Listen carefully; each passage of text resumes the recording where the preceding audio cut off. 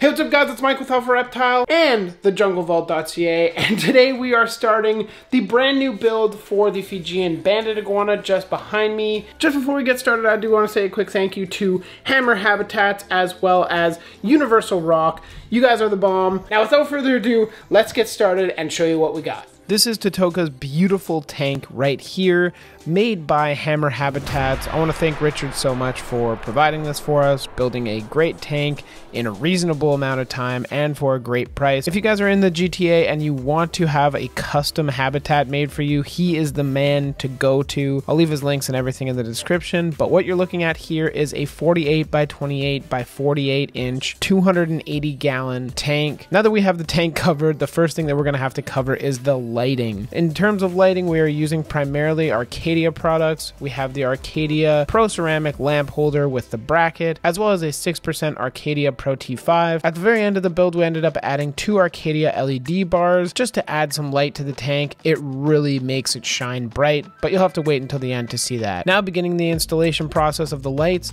I'm just using the simple installation kit that comes with the bar itself. There's several different ways you can do it. I essentially just screw one end in and then line it up from there in order to set the second screw and bracket. There's definitely better ways to do it. If you have like a chalk line or something like that, that'll make it way easier and you'll get a perfectly straight line. I just eyeballed it knowing that I wanted it to be a little bit diagonal. After I had the placement for the UVB bulb, what I ended up adding was the Pro Ceramic light bracket. Again, super easy. All I did to install that was mark little holes with the screws where I wanted it to go. I pre-drilled them with a little drill bit just to make sure I didn't split any wood or anything, and then I continued from there to just screw it in. As simple as that. Now that the lighting hardware is mounted, I wanted to get some lights in there, plug it in, and test it out for myself. As you can see, I am having a good time in these cold Canadian winters, sitting with a ton of UVB blasting over me, and I just took some time to vibe.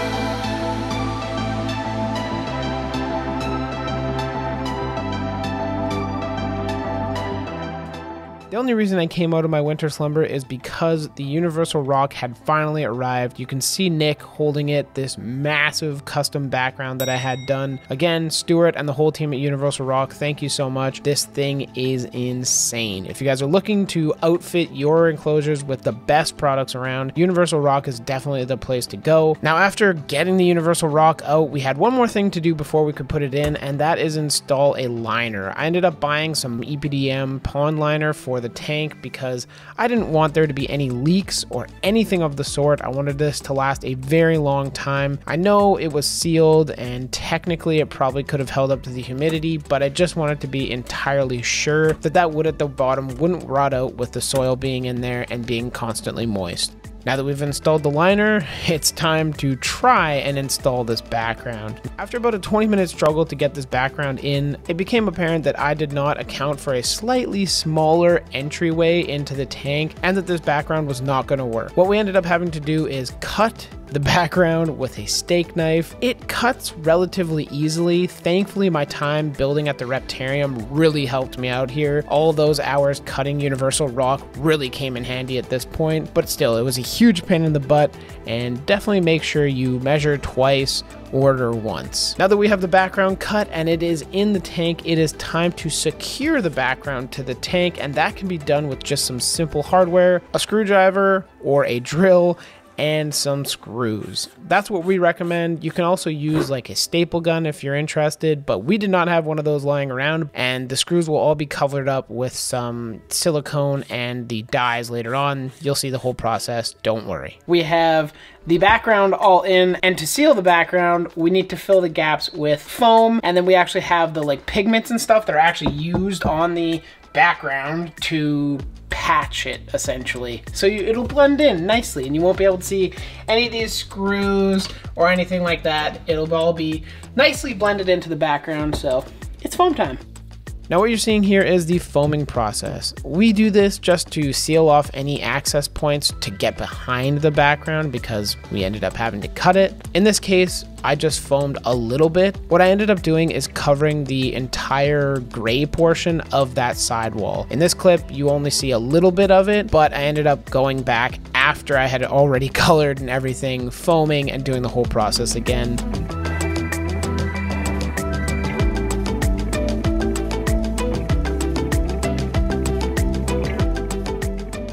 There it is, all foamed up, looking slick. Alrighty, so that is a wrap on day 1. We got the back end, you can see some foam back there. Everything all good to go. We sealed up this side as well. And tomorrow we should be able to carve it all up, get some pigments on it, and pretty much have it almost ready to go. After the foam has cured, it is time to go back with our utility knife and chop the foam like you would any standard background. You're basically just looking to increase the surface area and have none of those perfectly smooth portions so that the silicone that we're going to be using can adhere properly to the foam. This is what you're going to need for the patchwork. We have an old paintbrush, silicone, and the dyes. It's really not difficult, but it is kind of challenging to do the first time. It'll probably take you a little while to get the technique right. You can see the canvas that we're going to be painting, which is all that foam. First, I'm going to lay out my dyes in a little tray.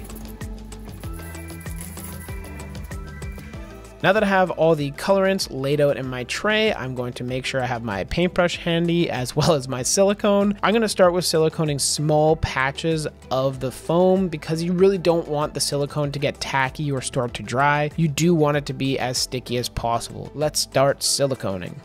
The silicone is just like any standard background that you might do. You're going to apply it in thick globs and then spread it around with your fingers just to make sure all surfaces are covered. Now that you have the silicone all spread out and ready to go, what I'm going to be doing is loading the brush, mixing the colors. It looks super frantic, but there is a method to the madness. You load the brush with as many colors as you can, and then you dab it onto the background. You're not painting like a canvas. You are dabbing like, if you're an artist, like pointillism. That's exactly what you're doing here. Once your paintbrush gets globbed up with silicone, you're going to have to cut off the tip of your paintbrush. Like I mentioned, I spent hours and hours doing this with Brian Barczyk at the Reptarium, as well as Stuart, the owner of Universal Rock and the founder of Universal Rocks. I would recommend doing a small portion outside of a very visible area in your tank before you go ahead and make this main masterpiece look kind of terrible with a spotty patch job. Hopefully that helps. If you guys do have any questions on this method, let me know in the comments down below and I'll do my best to answer it. Once you get the hang of it, it really goes by quick. I did this whole patch job, including filming, in about 10 or 15 minutes. You have to work quick because silicone cures faster than you'd expect. Now with the patch job completed, it's time to get these logs in the tank. This giant one was a struggle to get in. The rest were fairly easy and I don't even think we filmed it, but this main branch that we ended up using for his build is huge and didn't really fit properly in the tank. After we got it in the tank, we ended up checking the UVI of various different parts in the tank itself. That way we know that he'll be getting a differential exposure to the UVB as well as the heat.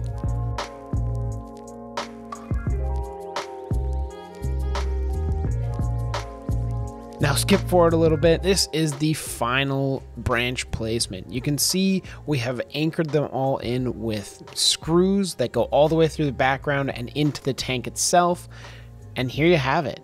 Lots and lots of branches for him to perch on. Now that we have the branch placement in, we can move on to the substrate. Now in terms of substrate, it is a fairly simple mix. We have some of the forest bark from Exoterra to add some aeration. We have a bunch of coconut core. We have some black topsoil, or just black earth, I think it's sometimes called, as well as some coconut mulch or coconut chip. That also will help with aeration in the long term. And finally, because we are going to be growing some pretty nutrient heavy plants in here, we ended up putting in a bag of the earthworm castings. This will add some fertilizer. Mixing this amount of substrate was definitely a back workout, to say the least. I ripped through at least 2 pairs of gloves and then eventually just ended up saying screw it and just doing it with no gloves. But holy smokes, this is definitely a well-rounded soil and I'm really hoping that the plants do well.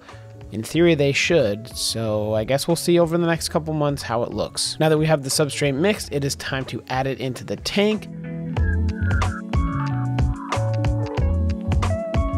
We ended up finishing around like 8 inches of substrate in the tank, and we compacted that as well, so it was probably around the 9 to 10 inch mark. It's not shown in the video, but we did end up adding a bunch of springtails and some larger isopods in there as well, just to help the bioactivity portion of it. Now that we've added the soil and have made a quick trip to the garden center, you can see here we picked up a couple ferns, which are the silver lady ferns, which are actually native to Fiji. We also picked up this stake of pothos as well as this palm tree. Now, we did check with one of my friends who's a horticulturalist, and he said that these would all be good. We also checked several different websites saying that these are fine for iguanas. Now that you've seen the plants that we are going to add, I'd like to talk a little bit about treating the plants before you put them in your tank. Obviously, the best method is just buying them from the garden center, leaving them in like a quarantine bin, secluded away in your house, and letting them grow that way. Unfortunately, I know not all of us have that luxury. In this case, we just ended up having to go to the garden center, pick some up. I did talk to the growers there. They did not use pesticides recently on any of these, so I'm not worried about any pesticides. However, with that being said, I made sure to clear out as much of the dirt as I possibly could.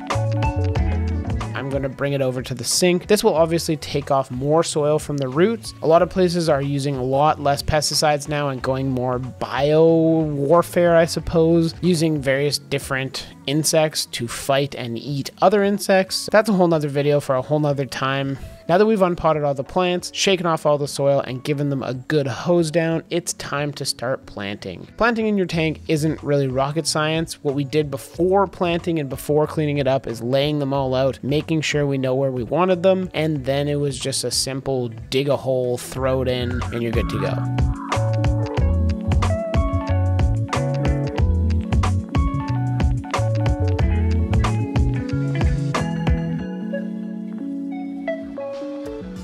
And here it is, the beautiful Fijian Banded Iguana enclosure in all of its glory. Well, most of its glory. We're really hoping some of the plants take off in the back. You can see in the front we have the ferns, we have the palm tree on the one side, and behind that, kind of draping over the middle branch, you can see that there is some like grass looking stuff, and that is actually native grass to Fiji that we let grow a little too long without repotting. So we're hoping it comes back, but right now it's looking a little bit sad in the back there. We do have a passion flower plant in here. We have the little tray at the back behind the palm tree for feedings. You can see up top we have a halogen bulb sticking down. We ended up having to replace that with a 50 watt. That was a 75 watt. The day after this video was filmed, we ended up adding another 22-inch Arcadia LED bar to the very front, and this is what it looks like. A lot less shadows in the front. I really enjoy the spread of light much more this way. I think it's also beneficial for Totoka to have a little bit more intense lighting just so he can show off his true colors. That wraps up the build, everybody. I really hope you enjoyed it. If you enjoyed the video, make sure you smash that like button. If you have any questions, comments, concerns, anything like that, leave them in the comment section down below. Make sure you click subscribe for more incredible builds and even cooler builds than what you saw today. They'll be dropping pretty soon on the YouTube channel. Stay tuned for a reptile room tour very soon, and we'll catch you in the next one. Later.